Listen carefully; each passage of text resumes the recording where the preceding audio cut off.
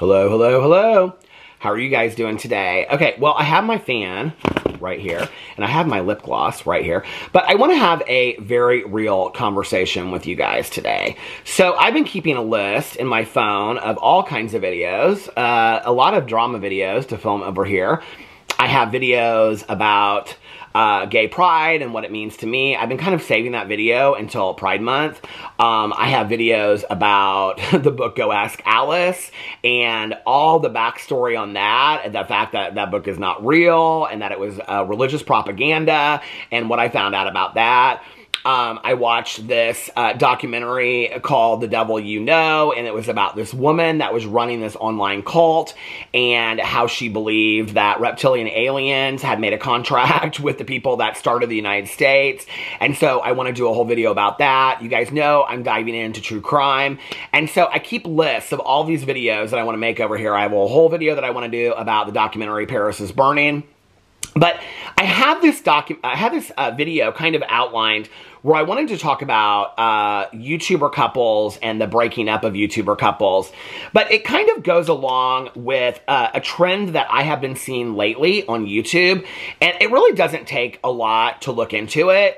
You know, by looking at people's numbers, by looking at people's videos and things like that, you can see that there are many people out there that are kind of faking the system and faking the algorithm. They're actually people that typically talk a lot about the algorithm, and they talk a lot about numbers, and these are people that are watching numbers so closely to me, or so closely, and to me, it's interesting when I hear them talk about it, because I'm really, to be honest with you, somebody that doesn't really watch my numbers very closely. I never really have, you know?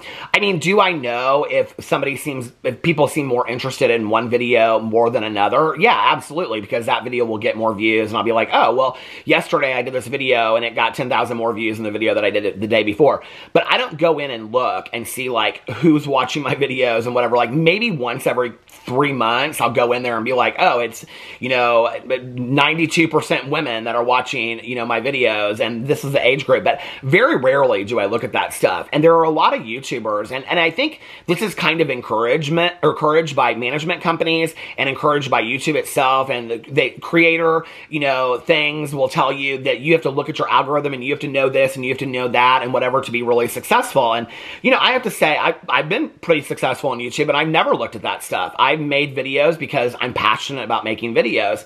In fact, I just got done doing a BookTube video. That BookTube video will probably get 400, 500, 600 views. I just talked about how I'm coming up on my 8-year anniversary on that channel. May 11th will be 8 years that I have been on BookTube posting consistently.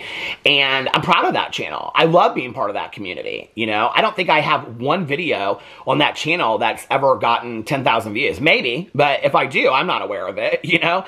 And I film on my Purisms video channel, and I get 400, 500, 600 views, 300, I think, you know, some days on there.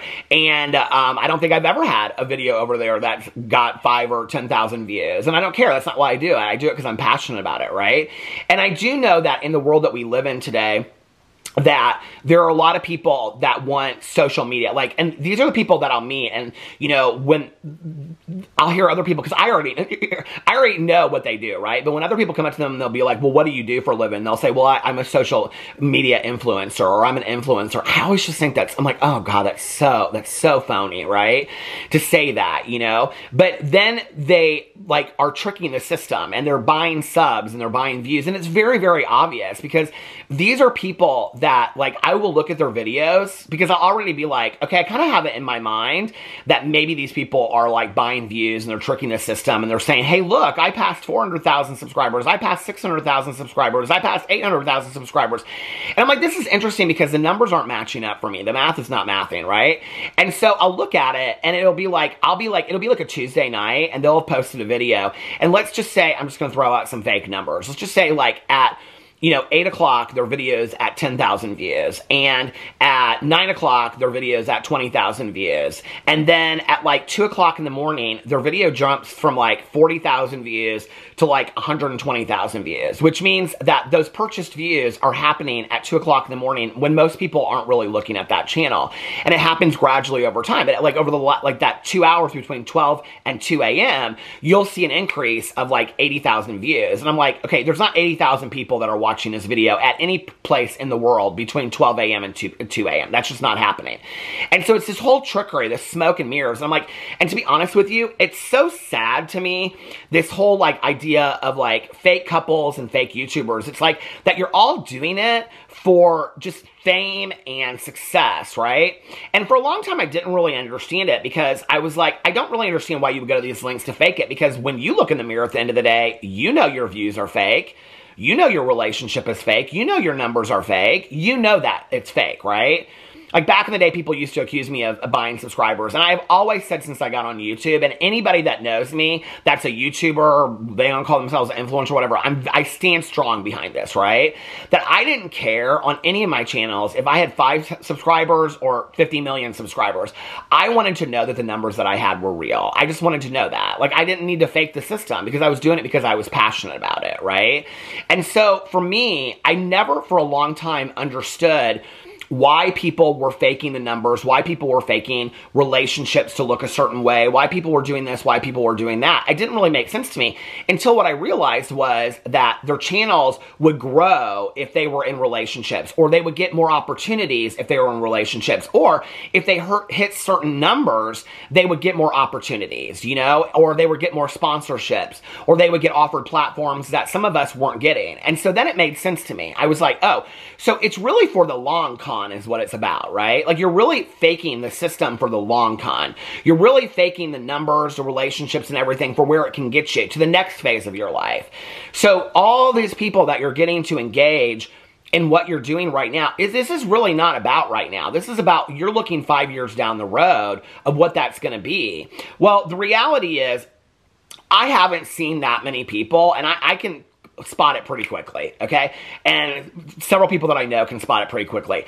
I haven't seen that many people that can fake it to the top and retain that over a long period of time. At some point, it starts to fall, you know? And so you can kind of see it happen.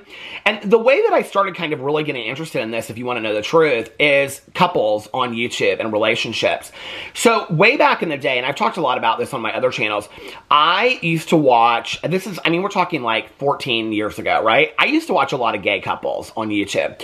And I think it was like, you know, a normalizing factor for me that Alex and I had gotten in this relationship. My husband and I have been together for 15 years, over 15 years, 15 and a half years. And we've been married for over 12 years, 12 and a half years. And so I started like watching a lot of these, you know, gay YouTuber couples back in the day. In fact, I've shared this a lot, that one of the reasons why I started my vlog channel was because of Will and RJ, that at the time were a couple, and they had a channel called Shep689. And I watched it religiously every single day. They were, in the time, they were in Gainesville, Florida, going to college, and then they moved to LA, and then they eventually got married, and then they broke up. And I think they posted consistently every single day for like 7 years. And I watched their channel every single day, and I'll never forget like getting introduced to books that, you know, Will liked, and I read those books because, you know, he introduced me to those. And my husband still loves Chipotle, and I can remember we would watch those videos together, and Alex like loved Chipotle because they loved Chipotle, because he started going there because they went there, and, you know, things like that. And so that was kind of my entrance into this whole world. And you know, and they were actually one couple that would share a lot of stuff honestly on video. Like, if they had disagreements or arguments or fights, like, they would share them honestly. And it's one of the reasons why, through the years, somebody that I really respect on YouTube is Zach Garcia and his husband Alistair, because they are a couple. They used to do these videos, I don't think they do them as much anymore, called Couples Therapy, where they would sit down and they would just have conversations about their relationship. And they would often argue and stuff. And, you know, you could tell that they were uncomfortable filming it, but it was very real and it was very honest of how couples really are. Because 15 years ago, when I started watching these couples on YouTube, what I found was that I would watch these couples and get invested in them for like 2 or 3 months. And then I would say to my husband, like, they are so much in love. Like, they would look at each other and be like, oh my God, we're so in love. We love each other so much. Oh my God, we love each other so much. I'd say that to my husband, like, they love each other so much, right? Like, we are not like that. And he would say to me, he'd say, that's not real, okay? That's for show. That's for entertainment. That's not real. And I'd be like, what do you mean that's not real? That's a fairy tale. That happens. He'd be like, no, it's not real. And then 2 months later, they break up. And then they rebrand their whole channel. And they'd be like, oh my God, we're going to be friends forever. We love each other. We're going to be friends forever. And then 2 months later, they'd be with somebody else. And they each started up 2 new channels. And then 3 months later, they'd broken up with those people, right? And so it was all for just YouTube stuff. It was all, and back then there was no TikTok. People weren't really looking at Instagram as much. So it was all just for YouTube. It was all these couples, right? And the reality is, I think out of all the couples, and I watched, I mean, probably 20 couples at the time, you know, 15 years ago. Out of all those couples, there's probably only one of them that I think is still together out of all those couples today. And when I started on YouTube, because of that, and I had read this article that people that are constantly posting pictures, I don't know when I read this article or where I found it, but it said something to the effect of, because I was reading some article about relationships and, you know, success rates and whatever, and like one of the highest success rates for couples, I don't know if you guys know this, is high school sweethearts. High school sweethearts have one of the highest success rates for longevity. And so when I was like reading this article or these articles about success rates of couples, one of the things I found is that people that are consistently posting about their relationship online, and they're posting pictures on Instagram or Facebook like every day, and like, hey, look at us, we're so happy and whatever. Not like on vacation or Christmas or whatever, but like every day. They're posting every day. And, you know, at that time, I was like, Alex, we never, like, post that many pictures together and stuff. And he's like, okay, do you want me to just come over and we can take a picture and you can post it or whatever? Because I saw these couples that we knew in real life, and they were posting all these pictures together, right? Like, heterosexual couples, gay couples, whatever. They're posting all these pictures every single day.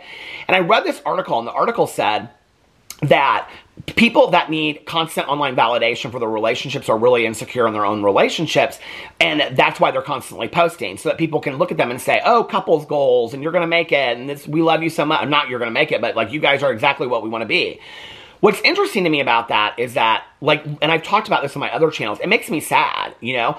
Almost every single one of these couples that we were friends with the exception of like 1 or 2, all of those people that we were friends with 15 years ago that we used to go, you know, out with regularly and go out to dinner with and hang out with, every single couple, gay or straight, from 15 years ago has since broken up, gotten divorced, gotten married, gotten divorced again and again and again, had kids with this person, gotten divorced, had kids with that person, moved here, moved there, whatever. I mean, we're literally the only ones left. And we were not the couple that was supposed to make it. When my husband and I got together, we did not want to be in a relationship. Neither one of us did, right? And so we were just kind of winging it, having fun. The fact that we're still together 15 and a half years later is crazy. And it has not been an easy road, you know? And so I saw all this stuff. And so when I got online, I knew that there were certain things that I wanted to share about online. I wanted to share about my relationship with my husband. I wanted to share about my coming out story and what I had gone through and things like that. I didn't really know how to do it. And actually, Zach Garcia is the person that encouraged me to do that. And I said, nobody wants to hear my coming out story. I'm like, you know, 40 something at the time. He goes, there is somebody out there that might relate to your story, so you need to put your story out there. I wanted to share aspects of what it was like to be a gay man today, an older gay man in my society that was in a relationship and things like that. I wanted to talk about, you know, losing my mom and grief. I wanted to talk about my recovery and my, you know, addiction and recovery and sobriety. That was very, very important to me. And I didn't want to sugarcoat it. I always said from day one, if I was going to get on video and I was going to talk about my relationship, you were going to get the real deal. If we were in, you know, headed towards divorce and we had the intermarriage counseling, that was what you were going to get. And that's what you got. That's what I shared. I shared on here that we were headed to divorce and we went to marriage counseling and it was bad and we almost didn't make it. And we dedicated a year and said we're going to give it everything we've got for a year. And if we don't make it after a year, then we're going to go our separate ways. You know, and I've shared on here about, I don't understand people that are friends with their exes, but more power to you, you know, because I think there's this ideology on YouTube that any YouTube couple that breaks up has to remain friends forever. That's not my story. I'm not friends with my exes. I'm civil to them, but I'm not besties with them. I don't want to hear who they're fucking. I don't want to hear who they're kissing. I don't want to hear about the relationships because we shared intimacy. We shared closeness. Some of them were my closest friends. I don't want to hear all that about them. I'm not, to be honest with you, that open-minded. I want the best for them. I love my exes, but I don't need to be on that level with them. If I see them, I'm like, hey, it's great to see you. Glad things are going that well. I don't look into their life. You know, I'm not even really friends with most of them on social media things. So I don't understand that whole idea that if a YouTube couple breaks up, they have this responsibility to their audience to remain friends and all this kind of stuff. And then one of the things I've been seeing recently is that when couples break up online that have built careers online together, that then all the comments are like, oh my God, I don't believe in love. Love doesn't exist anymore. There's no such thing as love. And this even happens on reality TV, you know? This even happens on, you know, with, so like, reality TV stars and things like that when they break up, and people saying like, you know, oh my God, like this isn't, you know, there's no love anymore. And I can remember years ago, so several of my husband's friends are like knew Mark Miller and Ethan Heathcote because they're both from Indiana and they had gone to college with them and stuff like that. And so I started watching Mark Miller's channel, of which he had his then boyfriend Ethan Heathcote on his channel for a long time. And so I watched their videos, and all their videos, they were like very, very happy. And then there was a period of time when they like broke up, and they did a video talking about breaking up. Then they came back and they deleted that video and acted like that video never existed and they just were happy all along. Then they moved states and did this video that was so bizarre. I'll still remember it to this day, of them like sitting around on these couches. I think they were in Tennessee at the point, and they're like, yeah, we just want to do this life update. You could tell they were so disconnected and they were not together at all anymore. And they were just like, yeah, we don't really know what's going on. And then the next thing you hear is that they break up, and everybody's like, I don't believe in love anymore, and there's no such thing in love, and blah, blah, blah, blah, whatever. And I'm like, because two people realize they don't want to be together anymore. And what I realized was, what I was witnessing was this need that they felt, this responsibility that they felt to their audience to keep up this charade, right? That we're going to be friends forever and blah, blah, blah, blah. They don't follow each other on social media anymore, I don't think. I think that happened years ago.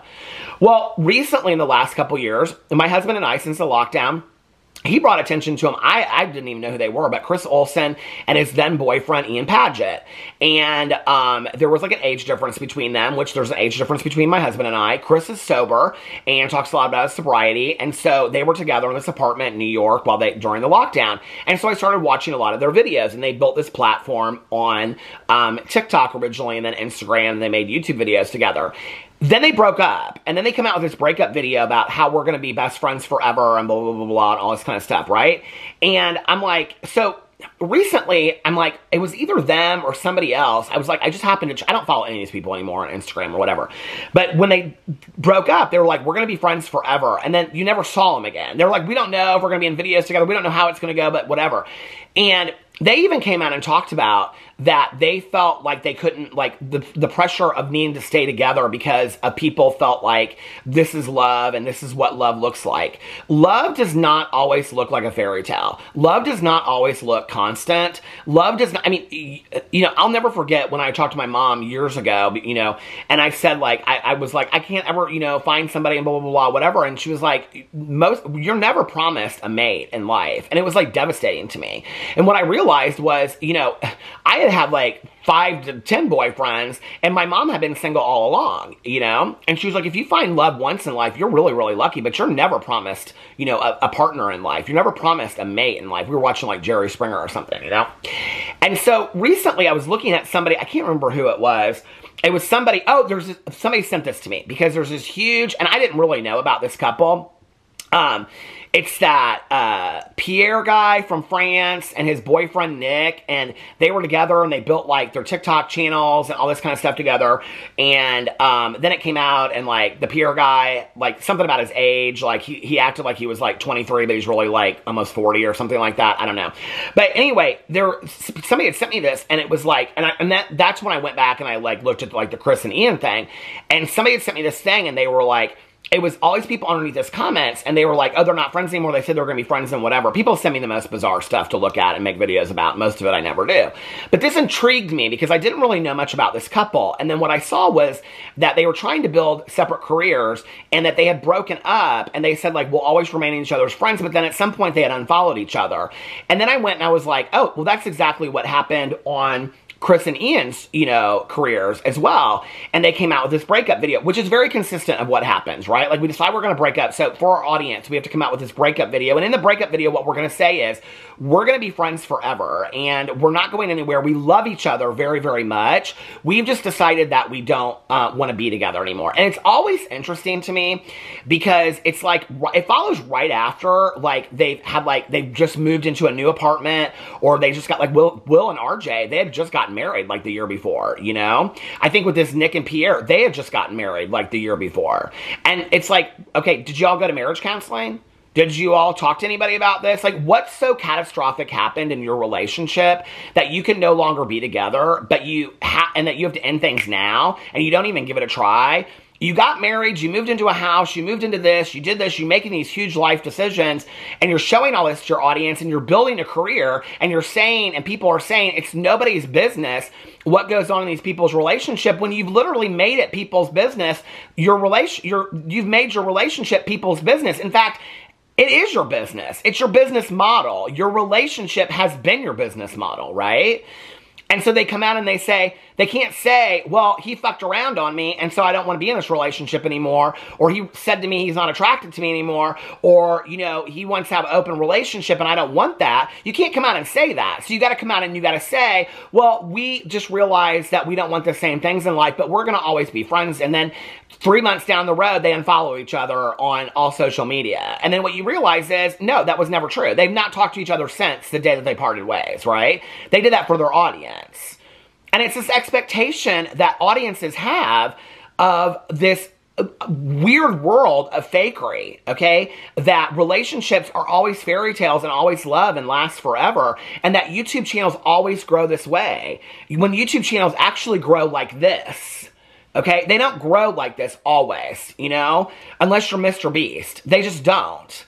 You're going to lose subscribers, you're going to gain subscribers. You're going to lose subscribers, you're going to gain subscribers. Some videos are going to do better than others, right? But we have this ideology that we have to feed out there that you're only successful if you're constantly growing. Whether that's for a YouTube channel or whether that's for a relationship. Well, I'm here to tell you that that is bullshit when it comes to relationships, okay? And that is one of the reasons why I decided when I got on YouTube, if I was going to share any part of my relationship, that you are going to get the real thing. You are going to get the real deal over here. We are going to get to talking about the marriage counseling, the possible divorce. I didn't want anybody to idolize. If anybody was going to say to me, your couple goals, or idolize us as a relationship, which you shouldn't anyway, you should never do that, because you'll always lose by comparison if you compare your relationship to somebody else. Always. Your relationship is profound to you and singular to you. It's not comparable to anybody else's relationship, period, end of story. And that's something I had to learn, okay? That if I put my relationship side by side to this person's relationship, it's never going to look that way. And just because this person found love, you know, and they fell apart, doesn't mean that love doesn't exist. That's bullshit. You know, maybe their next relationship is their forever relationship. Maybe they'll decide they don't want to ever be in a relationship again, and that they're really in love with themselves, which is healthy. Self-love is healthy. You know, maybe they realize they just want to date for the rest of their lives, and they weren't ever meant to be settled down, and that's okay. That's normal too. You know, I think we need to normalize what's healthy for each person is healthy for that person, and if a couple breaks up, they break up. Okay, and then we don't have to force YouTubers like, you know, Mark and Ethan to get in videos and fake it and act like they're still going to always be friends for each other when they really don't want to be in the same room together. You know, or Chris and Ian, that it's uncomfortable and people are talking about it and writing articles about how it's uncomfortable that they're even in the same space together, you know? And all this, and it goes into the straight world too. It's not just the gay world. There's a lot of straight couples like this. And I can remember years ago, you know, when I talked to Trisha Paytas and other big YouTubers on the phone, and they would tell me, there are so many fake relationships out there. You have no clue, right? Like, I mean, I talk a lot about, like, Shane and Ryland. You can tell that relationship is real. Because they actually show kind of like, you know, Shane will say something and Ryland will side-eye him. That's real. That's consistent with any real relationship. You know? That doesn't mean that I don't love to watch couples fight on YouTube, and I don't love all that. But that's one of the reasons why, you know, people ask me all the time, oh, you and Alex should start a couples channel. I'd love to start a couples channel. But if I'm going to start a couples channel, you're going to see us arguing over where we're going for dinner. Because that's normal, okay? you're going to see us like saying, I don't feel like you're listening to me. And him being like, well, I don't feel like you listen to me either. And then us taking that to therapy, you know? You're going to see us being so in love. It's like the first time we've ever seen each other, you know? And then 2 days later, being upset about something. Because that's normal relationships. Falling in love and falling out of love and falling in love and finding each other again and finding things to be passionate about. You know, I had lunch not too long ago with my cousin and a family friend of ours who it just was her birthday, you know, and she's in her 80s. And she and her husband have been married for like 65 years. And I said to her something about like, what do you guys talk about? What do you get? I can't remember how the conversation went. And she goes, like, don't you change and then you outgrow this relationship? Because I ask people that have been together for a long time what relationships look like, how to have the best relationship. Because people that have been together for a long time are typically people that know. She goes, yeah, we change every single day. We are constantly changing. And she goes, but that's what's so exciting about the relationship. We get to learn about each other all over again, you know? Before I got married, I asked a friend of mine who had been married for some 50 plus years, and I said, what's your best piece of advice? And he said, divorce is not an option. And I looked at him and I go, people get divorced all the time. Divorce is an option. He said, you have to go into it with the ideology that divorce is not an option, that you can make it through anything, right? And so I think that's that. I think you have to keep your eye on the prize and what do you want. I can tell you right now, our marriage is better now for having gone through all the bullshit that we went through, the fighting, the arguing, the screaming, the yelling. I mean, I gave you some examples today, but we don't really argue over where we're going to dinner anymore. I mean, we don't. Because we realize those are the arguments that we used to have back in the day that would, you know, blow up into something else. And we don't really do that today anymore. There's not really any necessity for it. That's not to say we don't argue from time to time, because that's normal in any relationship. I just did a whole video about this on my Peterisms channel, I think, the other day. You know, that, you know, this idea that relationships are perfect and love, and it's all this fake bullshit that you see online, you know? Don't buy into the hype. Don't buy into the bullshit. Don't buy into these couples that are incessantly in love and they don't ever say anything to you about, I'm not saying they have to show you fighting. I'm not saying they have to show you arguing or moving out or packing bags or separating. I'm not saying that we have to show all that. Just show honesty, you know? Say, no, we're struggling right now. That's enough, you know? But for me to go from marital bliss and, oh my God, we're so happy every single day and we do it 6 times a day, to, you know, all of a sudden we're breaking up and here's our sit down video of, hey, you guys, we're really sorry. And this is the first serious video they've ever done. We really want to, you know, share with you guys that we've come to the common decision that we're going to break up. And the other one goes, yeah, it's been a really hard decision for us. And it's the last video up in their channel, right? And then people are in their comment sections going, team this person, team that person. That's bullshit. Unless something tragically horrible has happened in the relationship, like the whole Scandival situation. I mean, I understand that then, but just 2 people breaking up, why are we taking sides? You know? We need to normalize what a healthy relationship looks like. A healthy relationship doesn't look like smiles and rainbow shit everywhere, every day. Okay? That's not what a normal relationship looks like. And we need to normalize what normal influencers look like. There are very few influencers, which I hate that word, YouTubers, TikTokers, Instagrammers that blow up overnight, okay? The majority of people gain 1,000, lose 500. Gain 1,000, lose 600. Gain 1,000, lose 200. Their views go up and down. Very few YouTubers, Instagrammers, TikTokers, anybody out there. I've talked to my fair share of TikTokers. I'm not that much on TikTok, okay? That will say, I was doing great on TikTok. And then I moved over and I'm doing better on Instagram than I'm doing on TikTok. My TikToks aren't, you know, getting any views anymore. Nobody cares about watching them. And then they'll do great on Instagram, and then they'll be like, they'll call me up and they'll be like, oh my God, I'm not getting any views on Instagram. I'm like, listen, nobody's watching anything right now. It'll pick up. Don't worry about it. And then 2 months later, they'll call me and they'll be like, oh my God, it picked up. Thank you so much for saying that to me. You know, it's not constant. It's not this constant movement upwards. And people that show that are faking it. It's fake. For who? For who? So people can get excited for you and you can get excited for yourself over the fraudulence, so that then you can get offered opportunities that you didn't really earn. I would rather earn opportunities based on the truth than earn opportunities based on fake, okay? That's like taking a class and you are cheating on a test in a weighted class and then getting a scholarship as a result of your fake grades. I don't want that. I want to know that what I put out there was the truth, you know? Whether it's about my relationship, whether it's about anything in my life, whether it's about YouTube or whatever it is. I'm so tired of the fakery and the bullshit, okay, in the influencer space. It needs to stop. It needs to stop with people faking and photo editing their bodies to a point that doesn't even look realistic, okay? Listen, this is who I am. This is what you're gonna get, right? Like, we need to stop with all the fakery. We need to get back to where we were years ago. We need to get back to fucking real. I'm tired of the fakeness of it, you know? I'm tired of it. You guys see me get heated in videos and calling people out and calling this out? Yeah, because I'm tired of the fakeness of it. I'm tired of it, you know? Let's get back to real. That's why I'm attracted to watching real. I remember interviewing way back in the day a YouTuber called Johnny Boy XO. And she said, and I asked her, why do you think people like to watch her videos? And she said, because I think real knows real. And today, in 2024, still making videos, I knew the camera was going to stop right at the very last moment. And today, in 2024, I'm telling you, I really believe the same thing. I think real knows real. I think real people like to see real relationships because it normalizes their relationship. It did not make me feel good back in the day, okay? When my husband and I would have a fight over where we were going for dinner, which wasn't even that big of a fight anyway, that every couple has, okay? Well, I don't want Chinese. Well, I want pizza. Well, I don't want pizza. You know, I want this. And, you know, it was just this little argument. And I'm watching this video where they're like, oh my God, oh my God, oh my God. And I'm thinking that's what normal is, right? We need to normalize real.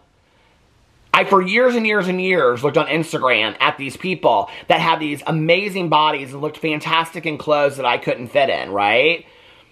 And then I would see them in a video and I'd be like, they don't even look like that. Like, that's not even real. Like, unless they're in the gym 7 days a week, that's not real. That's not what real body image looks like. That's not what real bodies look like.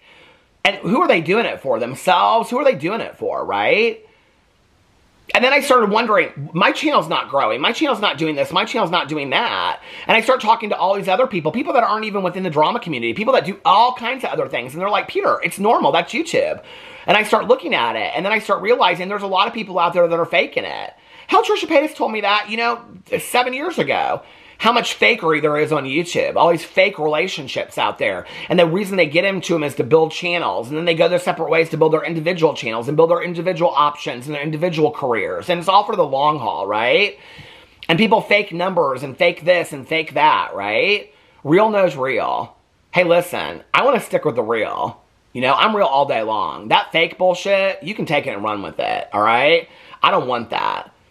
I want a life filled with real. Whether that's in a relationship, whether that's in a conversation, or whether that's on YouTube. I want real. I don't want fake. You can take that fake bullshit and you can go run with it because I don't want it. And I think it's really sad for those people that are living that fake world that feel the need because they know, right? Like if you're doing all that, you know that you're putting on this facade. So who are you doing it for? Because ultimately you're probably doing it for yourself.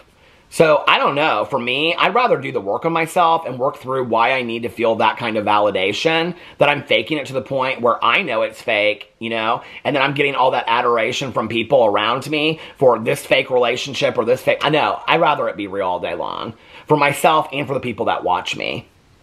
You know, I'd like them to know that growth and any career choice that you do can be slow and steady, right? And slow and steady wins the race.